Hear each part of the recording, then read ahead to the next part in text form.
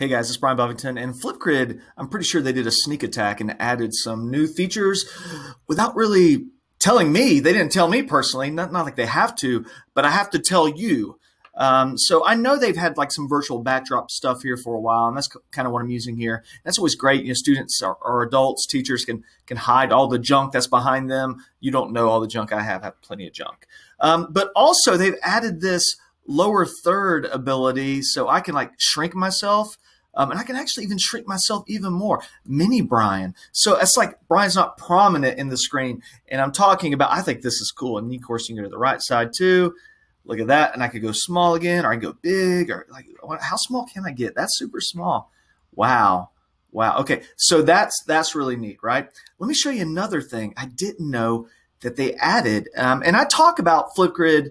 You know, in the past, we talk about it as a collaborative classroom tool where students have a voice, they can see each other's content and reply and comment. Yes, that's awesome. But I like to kind of hack things and make new things out of old things. And not that like FlipGrid's like super old or something, but I think of it differently. And that is just as a standalone video editor. So what if students were just using FlipGrid to make video content, you know, for their class projects, not necessarily for the other classmates to see, you know, in the FlipGrid environment. So I'll show you how, or give you I'll give you a cool feature that they just added. So I'm gonna make a little video. If you hit record.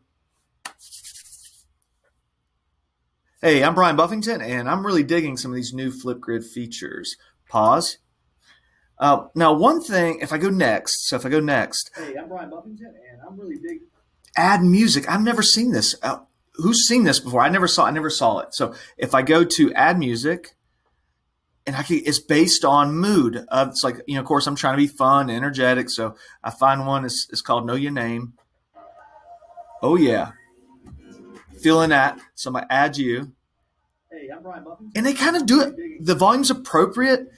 You know, I'm still prominent. My voice is prominent. You may not be able to hear that, but I'm going to be done with you. So you got to see that. One other thing. Oh, there's just me. Oh, I'm back with the virtual background. One thing they added that I really like is this used to be only on the mobile device, but effects, they have stickers. They've had stickers and they've had GIFs maybe. I did say GIFs, you heard me. But they have sticker GIFs. These are by Jiffy, and some of you don't know this, but there are some Buffington GIFs.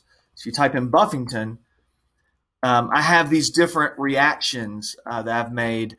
And of course, this is a whole lot of fun. You can put a beard on yourself. Maybe you're excited. You've got to go to the restroom. You use that one, okay? So those are some new features I thought you guys would enjoy in FlipGrid. Hey, thanks for watching my video. I got to stop my video. Here it is.